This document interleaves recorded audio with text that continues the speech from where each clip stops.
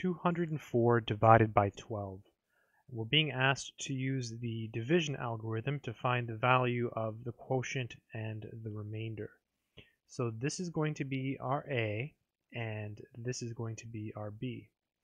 And so the division algorithm says that when you have A divided by B, you get the following equation. A is equal to Q times B plus R.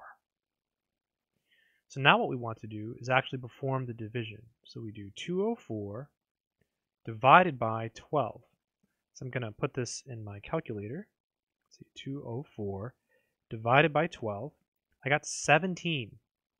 So because there's no like decimal place, we don't do any rounding. If you have like something besides a 0, like 17.1 or 17.2, you round down. But because this is, it goes into 12 goes into 204 evenly, there's no remainder, you just leave it alone. Okay, so Q is equal to 17. So no rounding in this case. Normally you round down, but because it's a whole number, you leave it alone. And then R is going to be 0, but if you want to check, you can just take everything and plug it in. So this will be 204. That's your A. Q is 17, and then we said B was 12.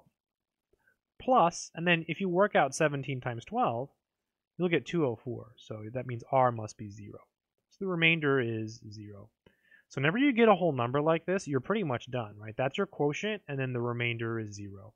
I hope this video has been helpful. Good luck.